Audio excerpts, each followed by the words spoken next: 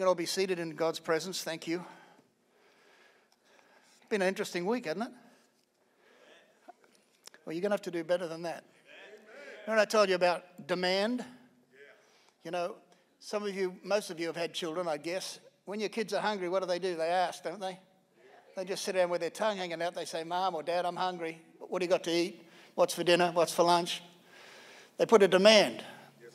And if they didn't put a demand on it, the mother's probably still going to feed them anyway. But it gets to an age where if you don't put a demand on God, you don't get.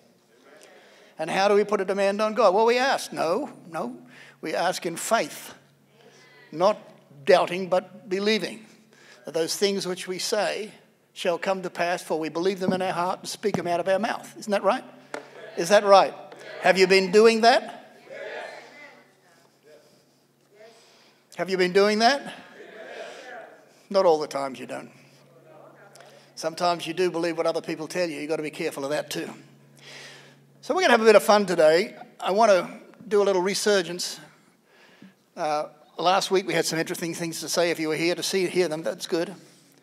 But today I want to talk a little bit about that email blast that went out. And by the way, you know, Donna does a real good job and her family do a good job keeping an eye on the email blasts and so forth.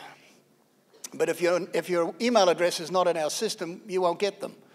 We're not asking for anything on those emails. We're just giving you information, specifically about what may be coming up or what's not coming up or some special events, things like that. That's important information. And if you're following IGO Church on one of our websites or one of our streaming outlets, then that's very good. But remember, give us your email address. Amen. Give us your email address. Is that loud enough for everybody? You hear me okay? All right, good. We sent out an email blast last week. Thursday, I got one. I don't know about yesterday, but it certainly went out this week. And in that email blast, I put this: do you know that you can determine exactly what life stage you are in as a Christian? Do you know that you can know what life stage you're in as a Christian? I didn't come to preach to you today as much as I came to inform you and teach you a little bit. Because the only legacy any preacher has is what's made of what he's taught. The people who learn something from what they've taught and pass it on to other people, that's their legacy. Not buildings, no, books and tapes are nice, but people sort of put them in a box somewhere and forget about them. But when lives are changed and hearts are transformed, then those hearts and lives as they are transformed help transform other people. And your presence makes that possible. There's men and women in the audience today, and I'm sure there's quite a few watching over on the internet. But your life, people watch what you do. They don't always listen to what you say, but they watch what you do. And I think it's important for you to realize that when you go out somewhere where you talk to people, make sure that what they see is pleasing to God. If you've got some things that are not so nice to see, don't do them in front of people until you've dealt with them yourself in private. It's like a physician, heal thyself. And many doctors around that don't look after themselves. And even though they preach to other people what to do, they don't do it themselves. Remember, I went on a fishing trip one time in Texas somewhere, and we had a cardiologist. He was a heart surgeon, actually, a valve surgeon, whatever he does, I know. And he comes onto the boat with his 2 bags. And I said, what's in the bags, Doc? He said, Big Macs. I said, how many? He said, 2 Big Macs. And there was one of those milkshake things. I said, come on, Doc. He says, I know, but do as I say, not as I do, So I looked at it, I said, okay, fine. I don't think I'm going to go to him for advice. They may know what to do, but if you don't do it, what's the point? Same thing with Christianity. Christianity is not a religious observance. It's a life-changing event that begins on the day that you're born again. Now, we're going to talk about these 6 stages of life. They're actually seasons. And Ecclesiastes, I've taught you a lot of things, but over the years, Ecclesiastes says there's a time and a season on the earth under heaven time and a season unto all men. And so when those seasons come, there's a season for good and a season for hardship. There's a season for life, a season for death. So if we understand how the scriptures operate in seasons, the same as we do with our climate, then those climatic changes, like right now, are a bit nippy. So you dress accordingly. But we're supposed to be dressed with the armor of God, which is found in Ephesians. And to begin with all things, it starts here in the mind, transforming our minds, allowing our minds to think the way God thinks. And we go to the book, we go to the Word for our direction. If you go to other people who don't know Jesus Christ as their Savior, or you go to religious folks, you may get an answer, but it won't help you because there's no life in it. Hear what I'm saying? If you want life to be transferred into your heart, then you have to feed your heart life. You have to feed yourself light, L-I-G-H-T. When there's light comes into your life, then darkness will flee. A little bit of light takes care of a whole lot of darkness. And so what we're going to be talking about with these 6-stage or 6 life events, if you like, will help you classify not just where you are, but perhaps where you've been, and give you some heads up on where that may take you. Now, there's a lot of things that can be said about when God does things in the life of a believer. But I can tell you from experience, there's a lot of things that he doesn't do yet because you're not ready and you can't handle them. First of all, he's looking for 2 main things. First, a good heart. Now, nobody can buy themselves a new heart or a good heart, a faithful heart. These things are learned. And some of the greatest people that have ever lived on the face of the earth have been used by God, but their background was somewhat shady. And the reason for that was that people go through hardships in their natural life, and then they find spiritual life through God, either in the Old Testament or in the New Testament. Now, of course, we call that being born again. But in the Old Testament, it was one who was chosen by God to do a task. And Abraham, Isaac, Jacob, all of them, you should go down the patriarchs, all of them had problems. Jacob was an intense liar. He lied about everything. His name means deceiver. So everything he did was wrong, and that was a pass down from his history and the whole family. Abraham had some problems too, believe it or not. David, king of Israel, look at him. I mean, lots of stuff that we would point to people today and say, oh, you did this and you did that. And you say, but when God looks at a person, he looks upon the heart. And when that heart is repentant and comes to God for help, God says, I will help you. He never turns an ear away from those who pray to him. You've got to remember that, children of God. Too many people think they're going to find their own way. Satan's smarter than you. I wish I could say he's not, but he is. He's smarter than you in the natural, but he's not smarter than you in the spirit. And unfortunately, a lot of Christians believe themselves more spiritual than they actually are. See? Do you hear what I just said? They love the idea of being a spirit-filled believer. But when it comes down to the practicality of life, they fall flat on their face. You can't be a successful minister of the gospel until it's been ministered to you. Hear what I'm saying? And for people to run from a voice that is clear is to disrespect and dishonor God's way of doing things. God uses people. I told you that last week. You can't get around the fact that God wants to use you, every one of you, everyone watching over there on the internet. He wants to use you.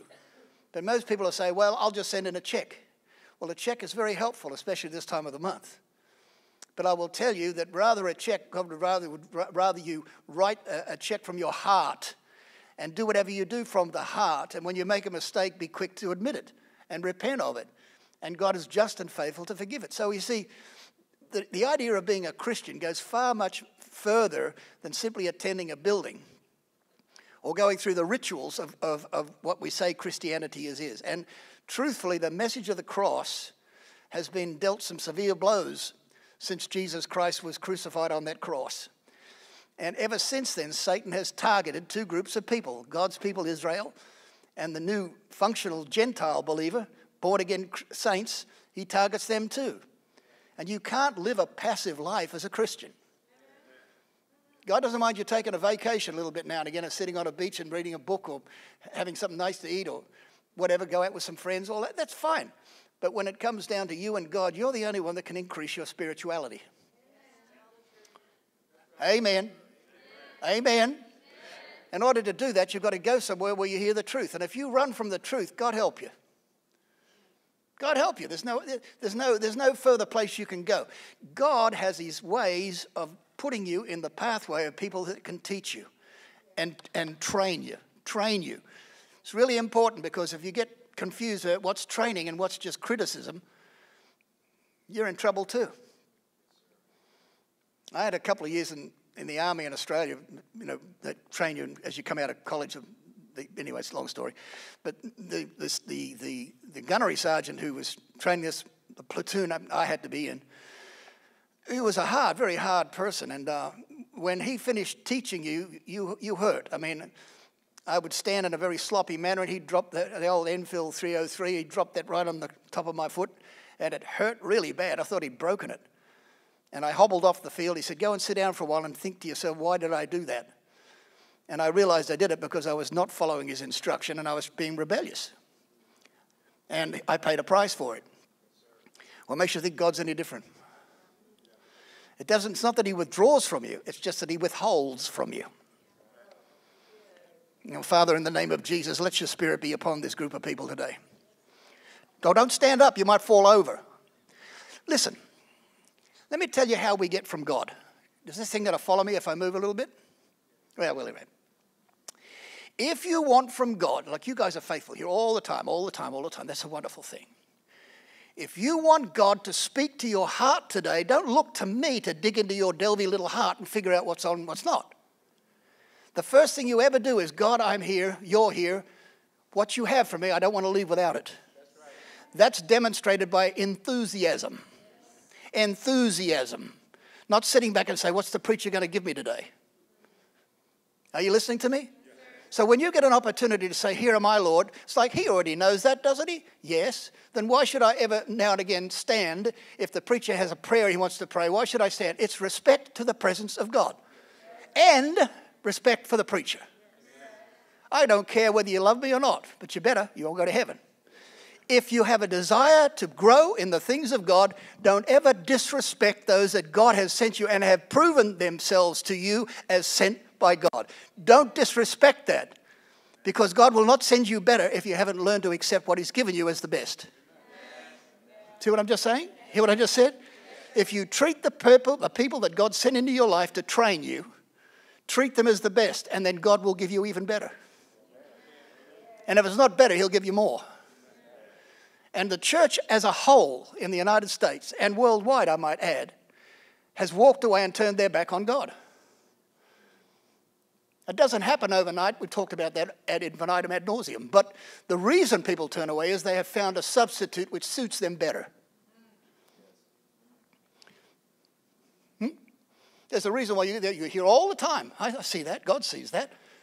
They're out the front with their signs for, Day of Life, celebrating life. And a lot of you are very, very faithful. But some of you have not been faithful. And what am I supposed to do about that? I can't come around and knock on your door and bang you on the head and say, wakey, wakey. Because then you'll just feel like, oh, he's critical or he's judgmental. No, I care about you. If I didn't care about you, I would have gone a long time ago and be sitting under a coconut tree somewhere. Amen. There's no coconut trees in Florida that I know about, unless you go further down, so don't not talk about that.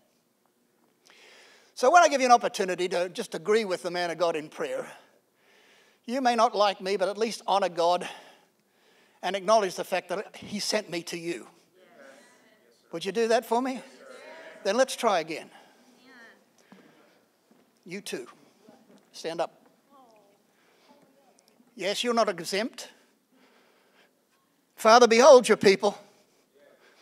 Behold those, Father, that are going through trials, difficulties, tribulation. And I know, Father, that you're smiling today because as they gather together, you have a plan for them.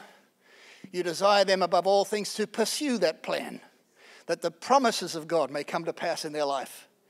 These men and women, Father God, have made the decision today to be in your house. My prayer is that, Father, you'll cause my tongue to be as the pen of a ready writer, and that the words that I speak, Father, will not just be my words out of my mind, but your words spoken out of my mouth. And if I speak your word out of my mouth, it has the same power that it did when Jesus spoke the word of God. So I proclaim a blessing over these men and women. I know they're being challenged. They're being challenged because of their stand, not in spite of it. These men and women, Father, in their own place in the kingdom, are champions. So today, Father God, I pray that you'll quicken them, sharpen their spiritual equipment, make their minds sharp to remember, and help them above all things, Father, to respect you. And that everything that we say, everything that we do today will glorify God Almighty, the creator of the heavens and the earth, and Jesus Christ, his Son, who gave us salvation. and the power of the Holy Ghost, hallelujah, the Holy Ghost who is here to quicken us and show us things to pass, things that are surely coming to pass. In Jesus' name, and all the saints of God said? Amen. There you go. Now you can be seated. Thank you. Most preachers out there will understand what I just said. I just saw some film the other day. Actually, my wife, when I got up this morning, she was watching Charles Capps. He actually came to this platform once. And I think the first thing he said out of his mouth was, "You've got to watch your mouth, son." I said, well, yeah, because he was really big on speaking a word. You can have whatsoever things you say. And I said something like, "Oh, it's been a bit of a tough week." "Well, you can have whatever you say." That's a stupid thing to say. I said, "Thank you, sir. You're right." You're exactly right. And I loved him because he was a straight shooter. He was a farmer. And it's like he never spent much time with anybody that didn't have a heart for God. Because what's the point? If they want to know something about God, then you should have a quick and ready mind to share the truth that's in you. Always be willing to give an account of the hope that is in you.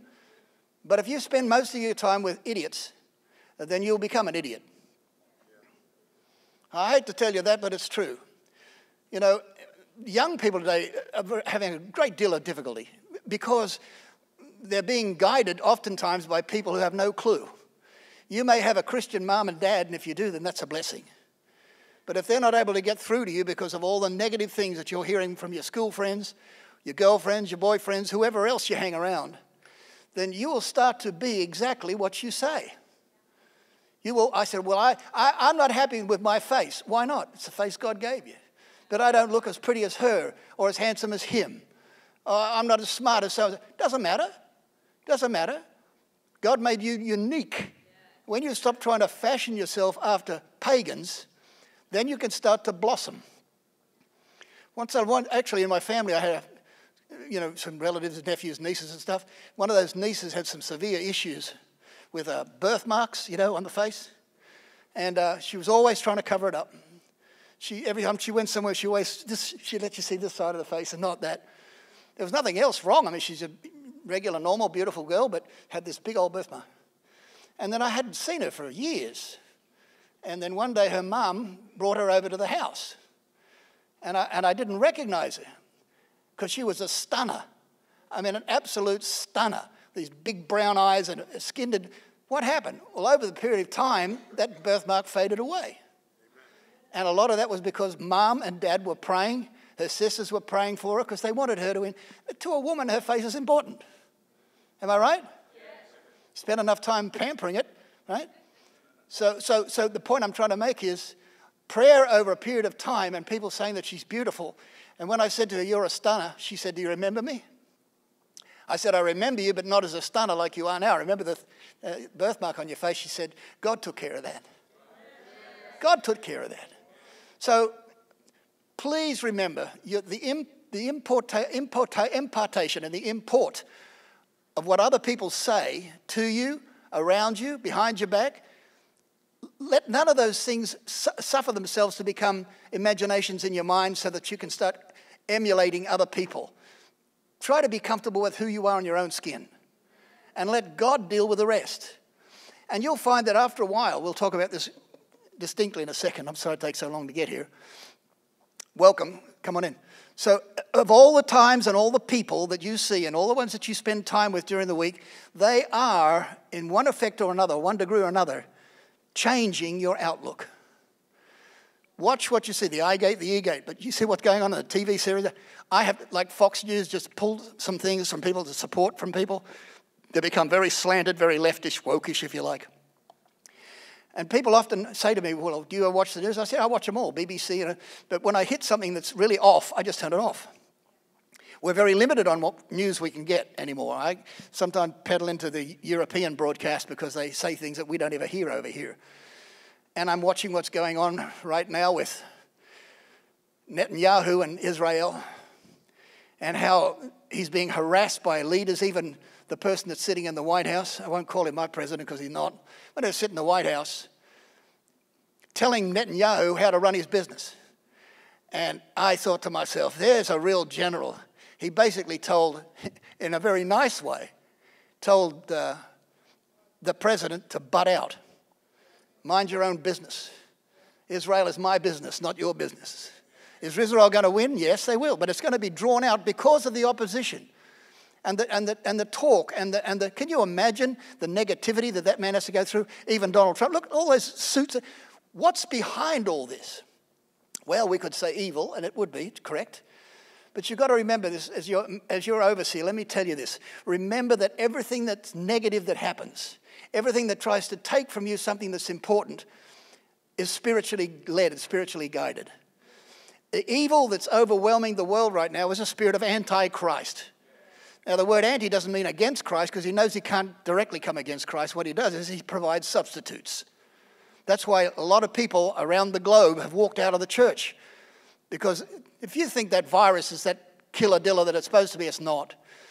There was over 300,000 unexplained deaths in the United States last year that had nothing to do with COVID.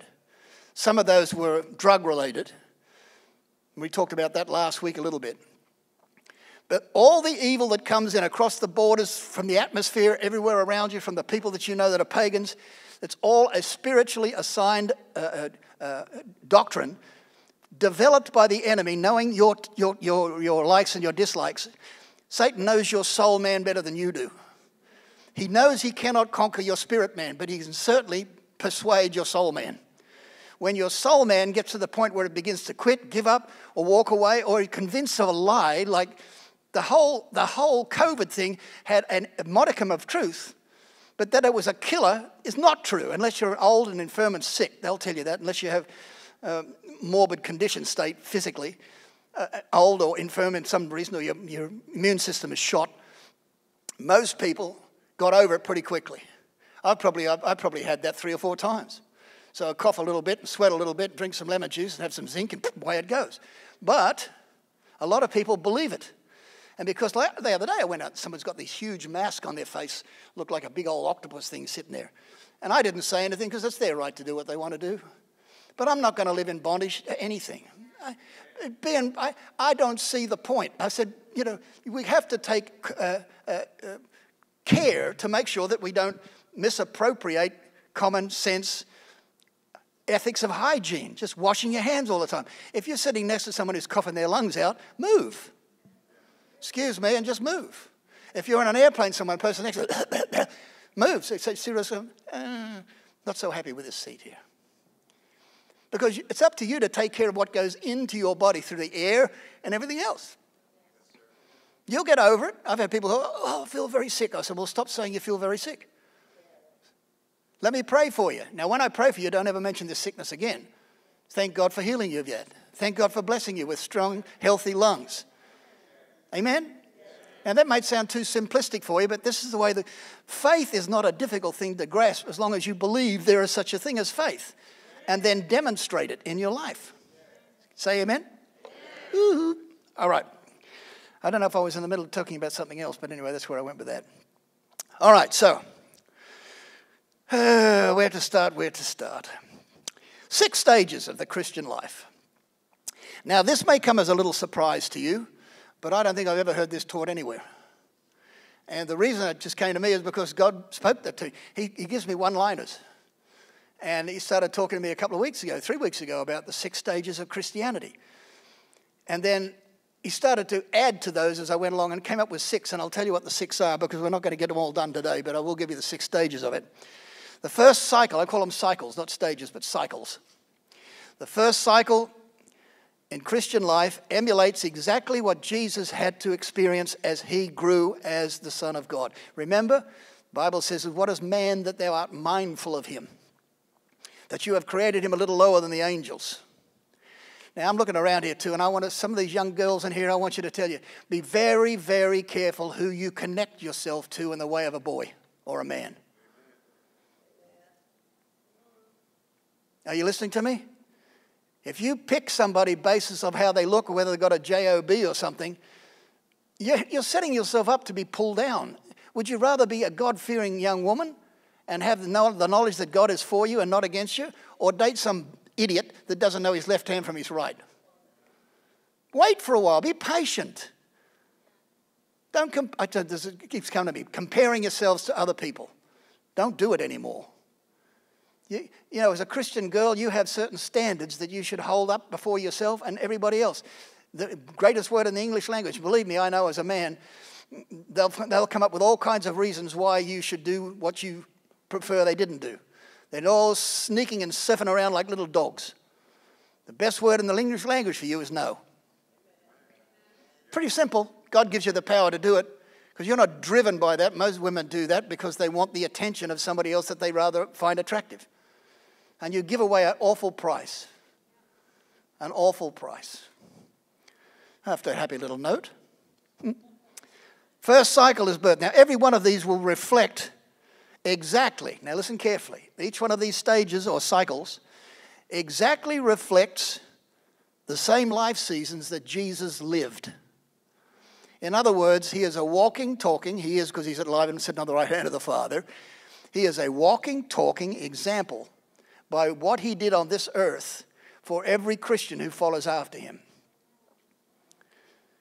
You often heard Jesus say, if you believe this, then follow me. Believe you I'm able to do this. And they dropped their nets and followed him. What does that mean? They were saying, Jesus, I know that you've got something that will give me not just eternal life, but something that will make my life worthwhile living. So when Jesus said, drop the nets and I'll make you a fisher of men, that involved teaching, training, and reforming. Peter was, most of those men, with the exception of one or two, had full-time work that they were skilled for. Peter just happened to be a fisherman. Now, I know a lot of fishermen that do it commercially, and they are as strong as bulls. They've got hands that'll break your hand in half a second flat because they work with their hands all day, pulling in rope. And you know, they're just strong men, hard men. And especially when you go to sea for weeks at a time, the sea has a way of making you hard. It's a hard life. And I can imagine Peter didn't accept instruction very well at all, and got closer to one of the stages you'll be able to pick out where he was. He comes to a stage in his life where he says, I'll never leave you. I'll never leave you, Jesus. I'll never leave you. I'll always love you. I'll always follow you. And Jesus said, no, you won't. And then, of course, he said about the cock crowing 3 times and blah, blah, blah. And when Peter heard the cock crow, he remembered the master's words. There's something about the word of God when you speak it to people that'll stick with them if they really want to learn. Now, I can't imagine the thousands of people that have been through this house over the years, and then when you least expect it, they turn their back and walk away. How is that possible? Well, of course, I just said to you, they find a substitute. Either the substitute person, or they find something in you that they don't like, or whatever it may be. They don't like you preaching the unadulterated book. Now, I've never done that from a perspective of I'm perfect and you're not. When I talk about respecting the ministry, I'm talking about respecting those that God has sent your way. I don't know what kind of father you had. You might have had a mean one, but fathers are supposed to be respected and mothers are supposed to be respected. And you might have had the worst father in the world, an abusive father, a neglectful mother. They're still your mother and your father. So you can still respect them without causing yourself to follow their example. Amen? I'm glad you're here today. All right. So each one of these life lessons or cycles will directly connect to the life that the Master lived. May the Lord anoint me today for this. Look at this. First cycle. The first cycle is birth. Every man, everyone. Listen to this very carefully. The only way a human being can interact on this planet is if they are birthed naturally.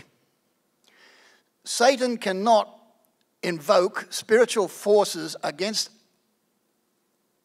a human being unless he has access to that human being. We're going to discover that as a person is born again, you become a different being altogether. Most of you don't recognize yourselves as spiritual beings, but you should start to think that way. And then when the Spirit of God in you, and we'll get to that in a second, when the Spirit of God gets in you and gets around people who are not spiritually inclined, you'll know. If you're truly born again and you can hang around pagans, heathens, and people who have an antichrist spirit in them and it doesn't affect you, then something wrong. You need to find a closet somewhere and say, Lord, what happened? There's a burning fire in me. It doesn't burn anymore. Well, who have you been hanging around? Who have you been listening to? Who have you been trying to copy or emulate? So these stages are important. First cycle, birth. Jesus Christ, Matthew 1:18, says he was a child brought forth by the Holy Ghost. Now, if God is going to use a man on the earth, he has to use a natural man or a natural woman that have been birthed into the earth, because that's legal. Now listen carefully. That's why when people get into hybrids and creating test tube babies, and a while back they made a sheep, remember? Molly the sheep, well, they named sheep, they cloned that sheep outside of the ewe's womb, I guess you call it, and lived for a while and then died. The only way a human being can be successful and used by God is if they're born into this world naturally. You hear me? Therefore, we know that he's created in the image of God. Therefore, every child that is born has within that child the potential to become a child of God. But we know that not everybody that's born becomes a child of God. That's why so many of us in here have made a stance against abortion. You may be killing the next president of the United States. You may be killing a king or a queen. You may be killing someone who does a great deal of good for people on the earth. You may be killing a soul that has a future of being very productive and helpful. Maybe a nurse or a doctor. I was going to say lawyer, but not so sure about them. All of those, all of those people are legal on the earth because they have a natural body. Now, do you remember in the Garden of Eden? Because you know the story over and over again. Satan then presented himself as a serpent. Now, you say he was upright then. What's the deal with that? Well, back then, the serpents apparently they walked upright. And part of his curse was that he was lowered to the ground, lost the ability to walk around, and now had to crawl on his belly in the dust. But if you remember, when he came into that garden, he came in as a created being, not as a human being. You've got to think about what I tell you. A lot of you are being affected by people in your houses and in your workplace, and where you go and fellowship, well, not fellowship, but where you go and have fun or go for dinner, people that you know. A lot of them have spiritual forces working in antagonism to your faith. You've got to choose the people you hang. I keep saying that, don't I? Because it's important. Anything that's negative that comes into your life has a spiritual base to it. Remember, God is only good. He thinks well. He does well. He creates things that are purposeful and useful. But Satan's desire is to destroy that. Now, in the garden, as a serpent when he came in, he was illegal. To the point was, he was illegal that he was unable to change the spiritual nature that God had placed in Adam and then in Eve. He couldn't do it. Well, how did he do it? He appealed to the carnal nature of Eve, knowing that the authority was first given to Adam. Are you listening? That's why it's important the men you have in your life. You don't want to be married to somebody who's a borderline heathen. So when he came in and he started to talk to Eve to try to convince her to break the law that God had put in her heart, he was doing that in a way which was totally illegal. Had Adam or Eve risen up and said, Satan, get behind me, as Jesus did in the garden, then he would have had to leave. But she invited him in. She invited him by letting him share with her spiritual laws that would evoke a lack of truth in the way she responded to him. We call it compromise now. So the legality of people on the earth, for example, demons have to have a body, but they can't enter into a human being except by ignorance of the human being and by willingly acknowledging him. That's why when Jesus cast the devil, they said, send us into the pigs. They have to have a human body, they have to have a body in order to initiate spiritual change on the earth. So everyone in there who's been born of a woman, I presume that's everybody. If you're born of a woman, then you have a spiritual right to take authority in this earth. If you're born again. Now listen to this. So it says here in the first cycle of Christianity, if he was born of the Holy Ghost, the reality of spiritual rebirth and natural birth. Now listen to these scriptures because they're important. In John 3:5, he says, "Verily, verily," Jesus said unto them, "except a man be born of water and of the Spirit, he cannot enter into the kingdom of God." Now, basically, that's what I'm telling you. Nobody can enter into the spiritual realm and receive a spiritual rebirth unless they have first of all been born naturally into this earth. Born of water. You ladies have had a baby, you know that water's attached to that, right? When that water breaks, you know, that's the beginning of the baby coming. So, well, I presume, I don't know, I'm not a woman, but that's what they tell me. So, if the water is symbolic of the natural, Jesus said, unless he's born of water and of the Spirit, he cannot enter into the kingdom. There's no entrance for you. Every human being that's born will, if they die without recognizing Jesus Christ and accepting him into their heart, they die spiritually dead. Even though you have life, which is spiritual, that life has to be handed over to the one who gave it in order to sanctify it. Now, people think about being born again as a simple little procedure. It's certainly not. After you're born again, we'll talk a few more about that, then we'll move into stage 2. After you're born again, that's when the work begins. What work? The work of letting go and letting God. There's a lot of people never get beyond this stage. Stage 1, oh yeah, I'm saved, I'm born again. When I was a little girl, I went down there and they sprinkled water on my head and told me that I was beautiful and lovely. And so what? So what? Jesus reached the age of accountability very early. I'm sorry this mic's popping a little bit. It's a little bit hot. But Jesus reached that stage very early. When he was 12 years old, he was answering spiritual questions. Now, that didn't come to him supernaturally. He was studying the Torah. He was studying the Bible, studying the books, finding out what they're all about, the law of Moses. But for a lot of people today, that's why they want to take Christianity and teaching the Word of God out of the schools. Because then they turn every new child into a prodigy of a socialist or a Marxist socialist or a communist. That's how they do it. They rob you of your ability to be able to know what the Word of God says so that your guidelines will come from the government, not from God. Jesus didn't want any confusion with this. He said to Herod, "You'd have no authority at all if my Father hadn't given it to you." He didn't say he could have judged him very quickly. He could have said anything. But Jesus said, "Don't you realize that my Father gave you the authority you have now? Did he give it to you for good or did he give it to you evil?" And then Herod says, "Well, who are you?" "Who do men say that I am?" said that to Peter. Herod knew. He knew there was something going on here that was supernatural. He washed his hands. And now I'm going to get to this point too, because a lot of people have asked me, what's going on over there in Israel? I'm going to pause a little break here if you're doing editing this, because I'm going to talk a little about the Holocaust. There was a program on last night on TCM, I think it was, about the Holocaust, part 1 and part 2. And there's a reason why so many channels, and I forget his name now, but the host is a Jew himself. His father was a very well-known Jew in the motion picture business. Horowitz, anyway. I sat there and after 15 minutes I was crying. How in the world did God allow this to happen? And I think I may have answered it. Would you be interested in what a biblical answer to be with that? People want to know. My neighbours are all Jewish, but one of them in particular was interested and his wife turned him off of it. But these are some scriptures that I wrote down earlier, and to me is rather important. Regarding Yeshua and his people, Israel. One of the shortest verses in the entire Bible when it comes to Jesus' reference to his Jews is in John 11:35. It's a very short little passage of scripture.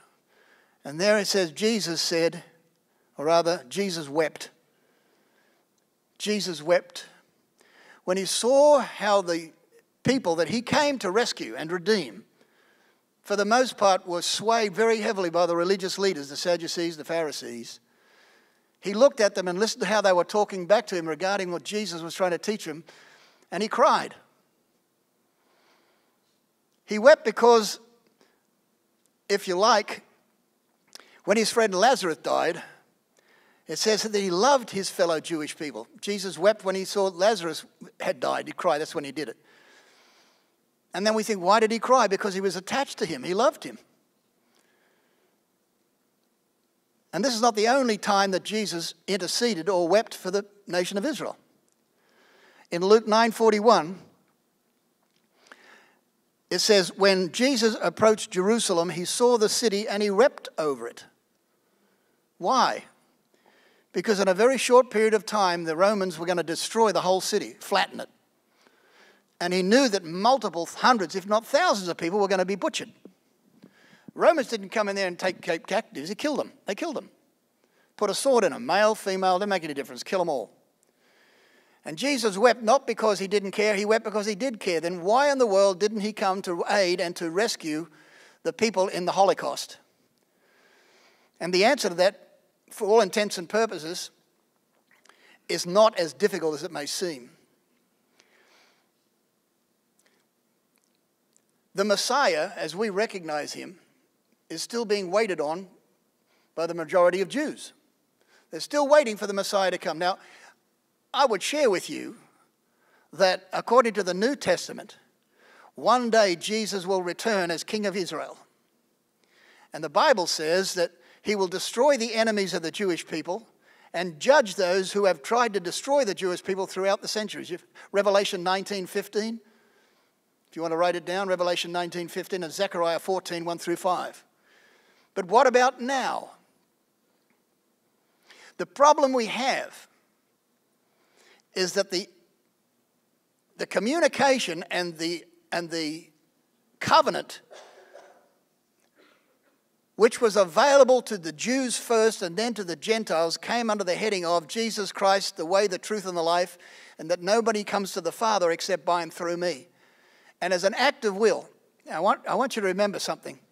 If I scribble this down, I don't know if I did or not. But there was an opportunity that Jesus had to share much more truth than was willing to be received. And the reality is, if people refuse the Redeemer, then they refuse the covenant. And if they refuse the covenant, then God is unable to bring them the help that they need. Why? Because it would be illegal for God to do that.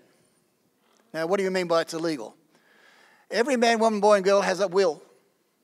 And God created you in his image. So if you want to go out and sin tomorrow morning and sin in 5 minutes and run down the street and shoot some, God forbid, you could do that if you wanted to. There are consequences, yes, maybe not anymore with the law the way it is. But generally speaking, the ability of men and women to follow after and receive the benefits of the cross come through the cross, not in spite of it. Now, if you read the scriptures, you'll find that there's going to be a great revival before the Lord returns amongst Israel, Jewish people. And I believe there are multitudes of ministries that are in Israel right now and around the world that are ministering the gospel regarding Yeshua HaMashiach, to get as many Jews as they can to convert and to recognize, bingo, the Messiah came 2,000 years ago. You're waiting for a Messiah that's not going to come. Now, of other faiths, of which we are aware, including the Muslim faith, they believe that the Antichrist, when he comes, he'll be the Messiah. That's the one they're looking for. Everybody's looking in the wrong direction at the wrong people. I don't doubt for one split second that there were people there in those horror camps that cried their eyes out and watched what was happening to their children and their wives and their husbands. And perhaps some of them heard in their own heart, yield over and give your heart to Jesus as Messiah. There's no guarantee that because of that they would have rescued 2 or 10 or 500. But the fact that they died has nothing to do in particular with the fact that God doesn't care about them. He loves them. But you and I are all given the right to make our own choices. And if we don't repent, they asked the disciples the same question. What should we do? Repent and be baptized, every one of you, in the name of the Lord Jesus Christ, and your sins shall be forgiven. Receive ye the gift of the Holy Ghost. So anyway, born again. We'll get back to that right now. The reality of the spiritual rebirth. We cannot be born again naturally, only by the Spirit of God. People who go through religious experiences have not been born again. The majority of them go through a little ritual prayer and somebody waving incense over the top of your head and declaring now that you're sinned. Do you accept Jesus as your Savior? Oh, sure. But they don't know what they're doing, why they're doing it. knowing why they're being sprinkled instead of baptized. They have no clue at all. And so to allow somebody to get to the point where they don't know the difference between right and wrong and ask them to receive God as your Savior without knowing who He is pointless. You say, well, I already know all that. Well, listen carefully, because you'll learn some things you don't know. This whole experience, Jesus said in John 3:3, except a man, this is interesting, except a man be born again, he cannot see the kingdom of God. Now, in John 3:5, it says, except a man be born of water, the natural birth, and the spiritual rebirth, he cannot enter into the kingdom of God. And 2 verses earlier, he says, except a man be born again, here's another caveat, he or she cannot see the kingdom of God. What does that mean? Well, when we leave our body and our spirit leaves our body, we go to see the kingdom of God.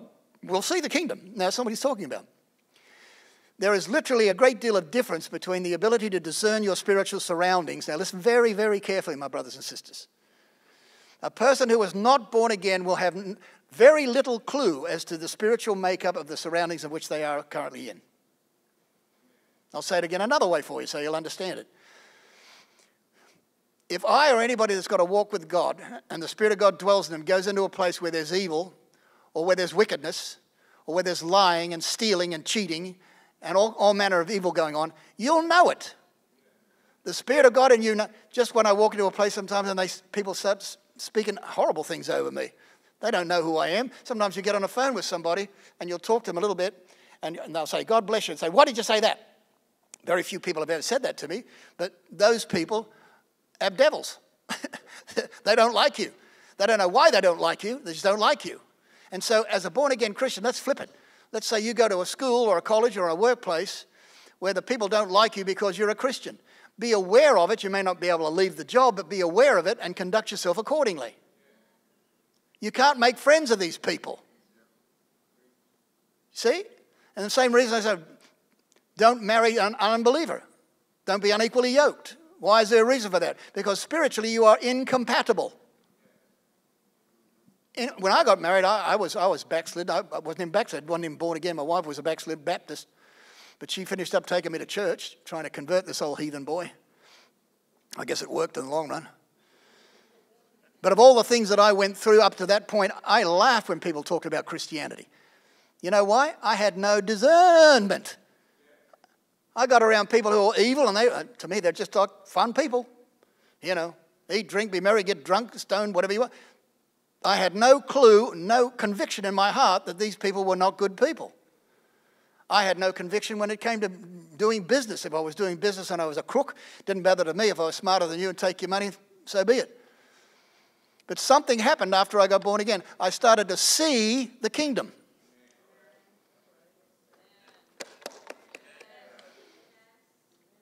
I'll read what I wrote down here. We begin to see differently, think differently, and the revealing of spiritual life comes in all around you. When you start getting around people that are not, you go to a place. I was invited by a friend of mine in Fresno to go to the Catholic Church. Now, I'm not against my Catholic brothers and sisters. If they're born again, Spirit-filled, praise the Lord. I'd rather they're Catholic because they already fear God. But after that, they can move on to bigger revelations of who Jesus really was. And not just not just Mary. But I went to this, she kept inviting me. Why don't you come? Why don't you come to a service? I said, oh, yeah. All right. So I went with her. And when I went in there, I sat almost in the back pew, and the lights dimmed, and then, I might have told you this before, there were two little lights came on in the eyes of Jesus hanging on the cross, two little red lights. And it scared the hell out of me. They had little piercing red light bulbs behind. And I thought, they're trying to give life to a statue. Trying to get people to somehow revere that statue's alive. And I literally felt sick. And I'd only been saved a little bit, but I felt sick in the place. Why? Because I became spiritually aware. Now this is where 90% of Christians drop the ball. You are, for the most intents and purposes, dull as a doorknob when it comes to what's around you. If people knew those that God had anointed and they responded correctly, you couldn't drag them out of that place or hack them out of that place with a barge pole or an axe, because they're separated from where they were and now they're joined to something that gives them life. So how can people, well, we've already discussed it, how can people walk away from that relationship? Because they never really had a deep relationship in the first place. They substitute their soul for their spirit. And I challenge anyone, including those that are watching on the internet, if you're truly born again, the Spirit of God has come into your heart. And you know that happens by asking. When the Spirit of the Lord comes into your heart, it's virtually impossible, unless you allow yourself to backslide quickly when Jesus talked about the sowing of the seed. Finding a place where God has planted you and let yourself grow there spiritually, emotionally, financially, physically, all of that kind of stuff working together, and the spirit man having the preeminence in your life. I challenge you, you cannot walk away from the life in Christ and not feel the pain. All you can do is numb it and pretend it's not there. Or make up excuses. Oh, I didn't like his accent, or he's too wild and woolly. I don't know. He's too harsh. He's too this. He's too that. He's critical. And talk yourself out of the one place where you're going to grow and become stronger in the Lord. But it begins with the birth, the new birth. Now, for those people who were wondering, how do I know if I'm really born again? Well, this factor here of being able to discern things spiritually around you is very important. But also, we begin to see differently. And the revealing of the spiritual life as it comes in around you begins to change your life. Now, I've got to add a caveat to this. This doesn't necessarily mean that when you're born again, you become spiritually active and start being able to, move in signs and wonders. It happens very rarely, but sometimes it does. But in general, it's not talking about the spectacular things that will start to happen. It's the very little subtle things. If I were to ask you, you don't have to put your hand up, but I have to ask you, the last time you were in a group of people and you know that group of people were not any way or form connected to your spiritual faith, didn't you all feel something? And what did you do with it? What did you do with that? Well, probably nothing. Why? Because I didn't want to offend anybody. Then you've already offended God. You see? That's the price of Christianity. So now, if the natural man does not want to be born again, being born again from a domain of which they know nothing. The natural man does not want to be born again because they don't see the necessity of changing the one who leads their life. The natural man considers natural things and has no discernment of spiritual things. That's why Jesus said you can't see the kingdom of God, you can't enter into the kingdom of God until you're truly born again from above. Got that? Okay. Now there may be people who are listening to say, well, I go to church. I said, it doesn't mean a thing. The devil goes to church too. Well, what about, it's a nice church, there's nice people. Well, good, that's wonderful. But you need to go somewhere where you are spiritually aligned with the people who go there, not the ones who pretend. Pretend Christians are very hurtful. Drag you down. Am I helping anybody? All right, second cycle. Got to move quick. Second cycle. I'll probably get to 3, I don't know today, we'll see. The second cycle we find in the word death. Now, you've heard Jesus Christ born again, the Spirit of blah, blah, blah, obviously. The second thing that he came into, the second cycle of life, was that Jesus had to die. Now, everybody knows that. You understand how it came to pass and when it came to pass. But the death actually refers to self-will and a dependence on the world system, which dictates what they say is right and what they say is wrong. When we all of a sudden are convinced that we have to believe what the world tells us about what is right and what is wrong and follow their instructions, you're already beginning to die spiritually.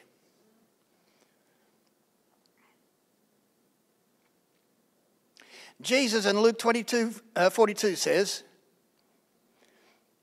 Father, if thou be willing, remove this cup from me. Nevertheless, not my will be done, but thine. This is a constant struggle for every Christian, is to begin to allow him or herself to go to the book when they want to discover what it is that how they should respond to a certain affair in life. Scriptures have the answer for you. And if you can't necessarily find the scripture, ask somebody who's trained in these things to be able to help you and educate you and give you the scriptures so that you can look them up for yourself. But Jesus, going through the major preemption of his resignation of death, had that battle as well. Said he sweat tears of sweat of blood breaking capillaries. That's what they explain that to mean. Actually, blood broke into his sweat. But it was a struggle he was having about having to give up the life he had as a human being because God was requiring it. He knew why. But the doing of it's another thing altogether, isn't it?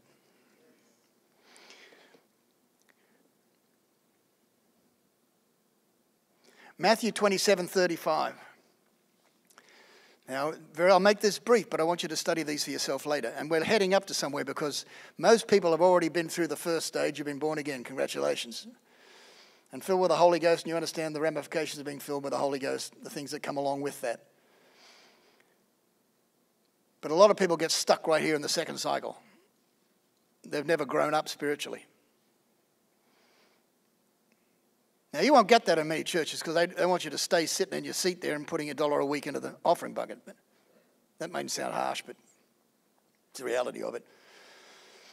What does it say on the front there? It says Ministry Training Center. This is what we're trying to do, is teach you and train you.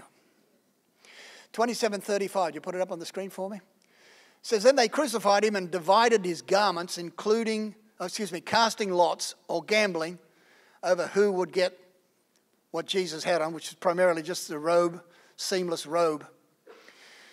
That it might be fulfilled which was spoken by the prophet, they divided my garments amongst them, and my clothing did they cast lots. Next verse. And sitting down, they kept watch over him in that place.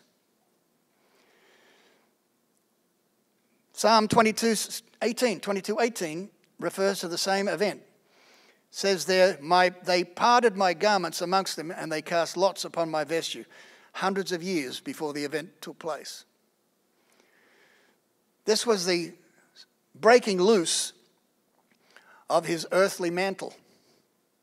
And the Apostle Paul says in Galatians 2:20, I am crucified with Christ. Now, we hear the people preach on that forever, but most of them, I know for myself, that's one of the hardest things to learn how to do, is to let go of what you want and let God do what he wants.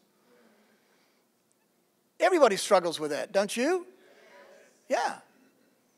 And Paul likens that process to a process of death. It's not death of the spirit, because once a person is born again, you can't kill that spirit. You can't kill a spirit anyway. A person's not born again, their spirit it lives forever as well, but just not in heaven. That's what we believe as Christians.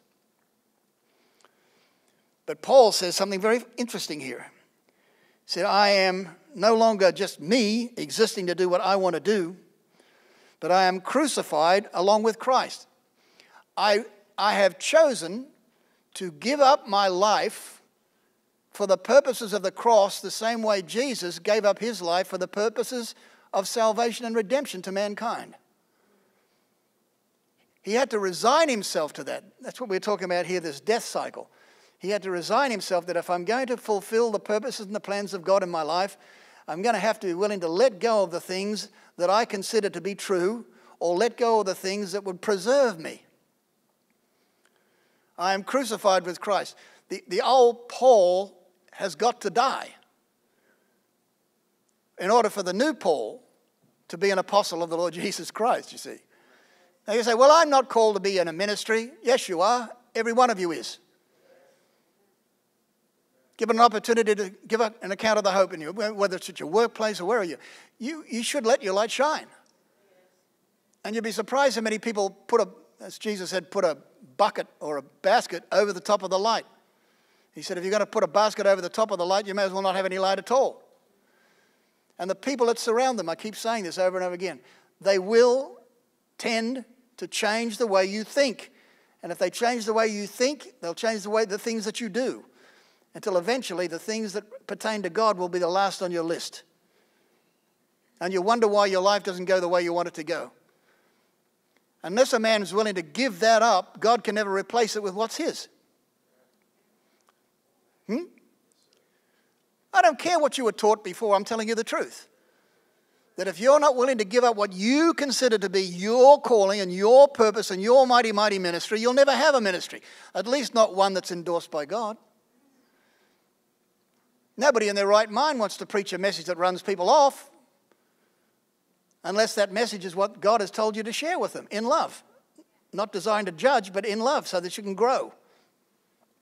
So this coming week, you won't be doing the same things next week as you did this week. Most of that starts with cutting off bad relationships. Not hanging around the same people that put you down or put your Lord down, whatever. Watch what you listen to. Watch what you watch. The natural man does not want to be born again. He will resist it with everything he's got. Habits, all these kinds of things that you find yourself being confronted with now. All of them have to be confronted, but you're not going to be confronting it with just your own strength and your own authority and your own power. You'll be confronting it with the word of the living God. And if I tell you the truth, that everything that has a negative connotation to it, everything has a spiritual root. Letting go of the past, letting go of parents, letting go of girlfriends, boyfriends.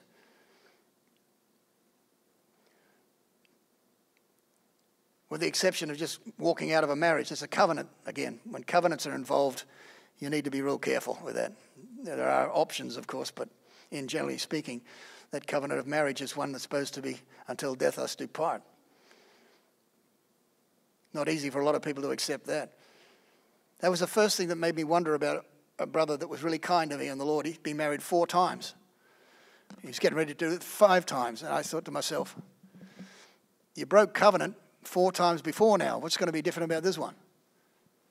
Same thing, see. He was picking people he liked with attributes that he wanted instead of once even seeking God and letting God bring perhaps a woman that's not as pretty. Maybe she's flat-chested and not pretty and little short stubby legs, but she loves God. And she's a great cook. I tell this joke quite often, you know, that song, why doesn't God make... Why aren't women more like men? Trying to get a woman to think like a man, it doesn't work. But one thing I've discovered, when God does put 2 together, he'll make sure that it works for you. It may not be a perfect fit, but it'll be close. Personally, I like a little bit of backwards and forwards, but that's just me. I am crucified with Christ, nevertheless not I live, but Christ who lives in me. And the life which I now live in the flesh. See, he says you can't not live in the flesh, you'd be dead. You need your body to keep yourself alive.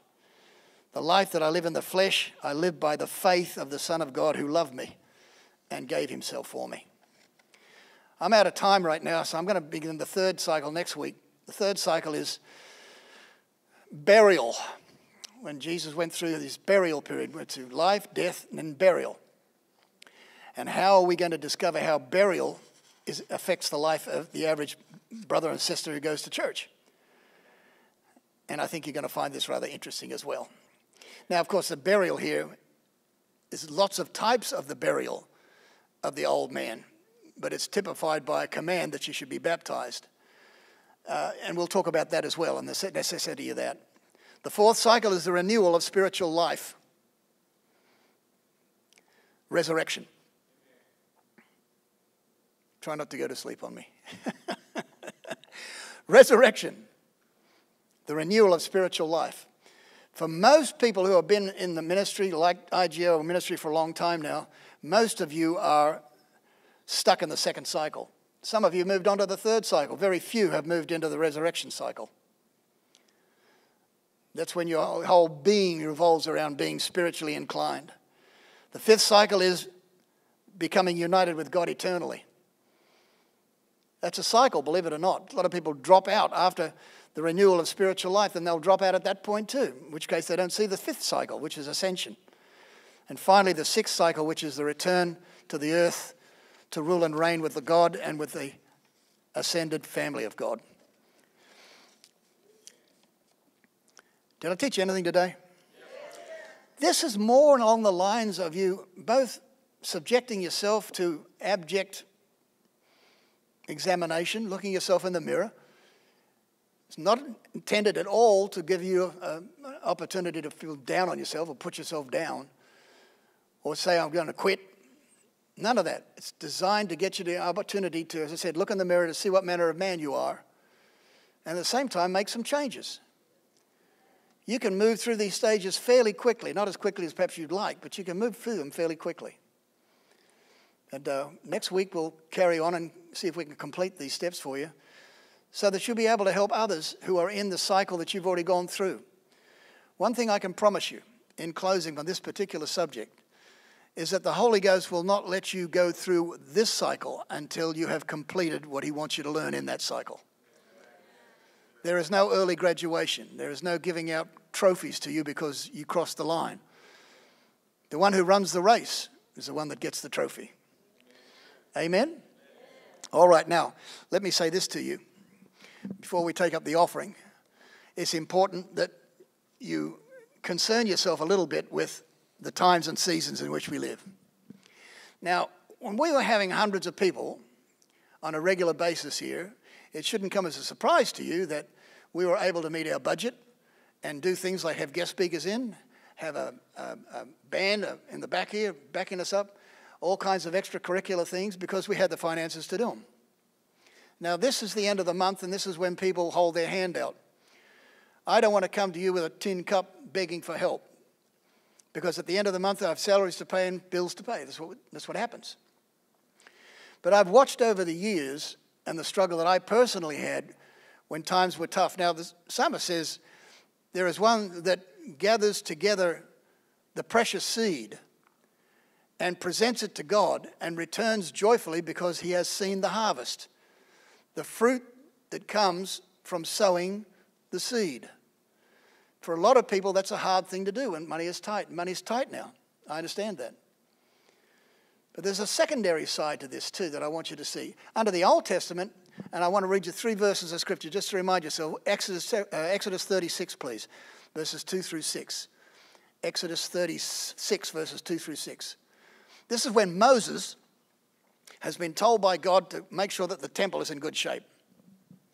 Now, you know that we just had some major expenses in this house.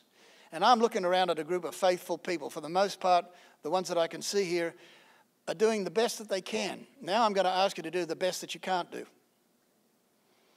Push yourself a little. Because we can make the difference up knowing that God will honor your giving today, especially because I've earmarked it as a special offering day so that we can pay the bills at the end of the month. Now, you could ask my staff, but I'll tell you myself, I subsidize it about as well as I can. I put a lot of our own personal wealth into keeping this building alive. Now, you enjoy it, the air conditioning and all that stuff, but it costs money to do so. Just our power bill is now over $4,300 a month. That's crazy. Y'all want to see this building remain? I'm going to need some supernatural help. And the response to that is that God is a helper of those that help him. And if I say to you, I believe with all my heart, and I'm going to do a special offering as well. If I believe that with all my heart, that when somebody responds to a request of God's servant to help support the work of the ministry, it isn't to aggrandize me, it's to pay the bills that we are obligated to pay. Okay, just so that you know. Now, I know you have bills too.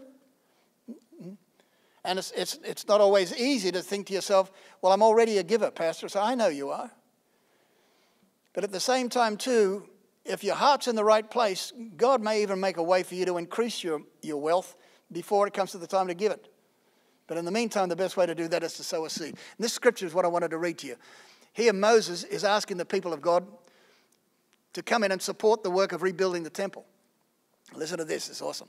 Moses calls Bezalel and Aholiab, however you pronounce that, and every gifted artisan in whose heart the Lord had put wisdom, and everyone whose heart was stirred to come and do the work. Now, this is interesting because here Moses said the hearts of the people who didn't have a skill set were touched, but the ones God wanted were the ones who were skilled.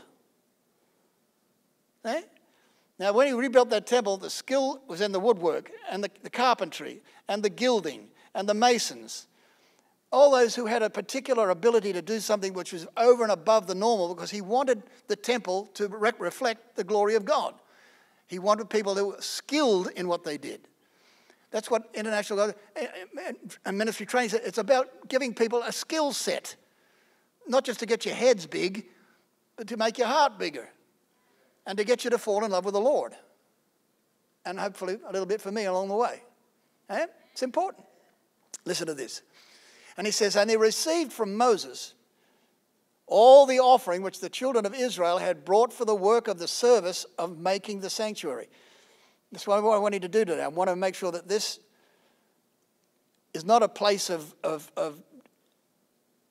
disdain when it comes to paying our bills. And I always pay my bills. God's house always has to pay its bills. You say, well, why do we borrow? I'm not borrowing money on this building. I want it to stay debt-free. That's not an ego thing. It's just something to honor God. So they continued bringing to him freewill offerings every morning. Every morning they came along and brought an offering for the work of the temple rebuild. Next verse. Then all the craftsmen who were doing all the work of the sanctuary came, each from the work he was doing. They set time aside to come and bring the offering, and then they went back to work. And they spoke to Moses, saying, listen to this, saints. The people, he's talking about his elders and those that surrounded him. They said to Moses, the people bring much more than enough for the service of the work which the Lord has commanded us to do. The people are doing more than you asked for. What would prompt people to do that? Well, you say they love God, but they also respected Moses. Had Moses never asked, he wouldn't have got. See what I'm saying? So there's no reason why you should think, oh, he's just asking because there's nothing that I need that I'm going to take from you. What I want you to do is help me maintain the ship. Maintain the ship. Doesn't just happen. Now, it's not you that's going to provide all of the needs. It's God using you to provide some of the needs and taking that seed and multiplying it, pressed down, shake it together and running over. God can cause goodness and mercy to flow into your bank account as well as he can anywhere else. I'm a living proof of that. Many of you here are the same way. You lost your job. How am I going to do it? Well, you sowed over and above. I know some people either give $500 or $1,000. It was more than they could afford to do ordinarily. And Kimberly knows because she keeps the books, and we know those people that have been extraordinarily grateful to God. And we note that, and we always send them a little thank you. But the true things comes from heaven. You've got to believe that. The true things comes from heaven. And this verse here, to me, is wonderful.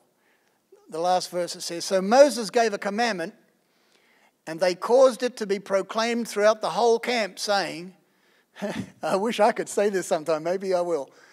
Let neither man nor woman do any more work for the offering of the sanctuary. And the people were restrained from giving. Hallelujah. This was a difficult time for them, and it's a difficult time for you. I know. But if you're looking for a rainy day, if you want God to continue to bring his blessing in season on your life, be willing to hear what he's saying to you. And those of you who are watching over the internet, I keep saying this, but I don't know if we know or not. I don't ask Kimberly for these things. But I can tell you the majority of the people that watch this program, and which Donna and her helpers and her family and others spend a lot of time in presenting to you and making sure that it's recorded for you, the majority of those folks don't ever support this ministry with anything. And to me, if you're being fed in a place, that's where you go and pay your bill, right? Isn't it? If I go to Walmart and I go shopping at Walmart and I give the money to Coles or some other department store, they're going to scream their head off. Say, you bought your goods here, but why are you paying the money to somebody else? And some people have got a misguided sense of bring the tithe into my house that there may be meat in my house, and prove me in this, saith the Lord, that I'll not open up the windows of heaven and pour you out a blessing that is possible for you to contain. Why? Because it continues to go on and on and on and on and on. You're looking for a perfect bookkeeper? The Holy Ghost is a perfect bookkeeper. If I didn't believe that, I wouldn't be sitting here. And I can tell you, when I broke the love of money in my life and I started to truly trust in God, it didn't come until I gave most of it to the kingdom. It's amazing what happens when you start sowing to that level. There's nothing else to worry about. I was worried about what was going to happen to my retirement. I had $1,000 and $500 and whatever it might be. And I felt God speaking to my heart to sow it. because that's not going to rescue me if things get really bad. But I can call on my heavenly bank account and draw a check on heaven. And you wait and see. Like David said, when I was young and now I'm old, but I've never yet seen God's seed begging for bread. Ladies and gentlemen, I want to thank you for allowing me to share that with you. It's from an honest heart. You pray and God will show you that my heart's right with this thing. I'm not trying to do it for any other means. And I guess I just have to close with this. I'm Robin Hancock, and I'm proud to be the overseer and senior pastor of this church. And regarding this subject on the 6 stages of your spiritual walk, that's about all I have to say today about that. Thank you.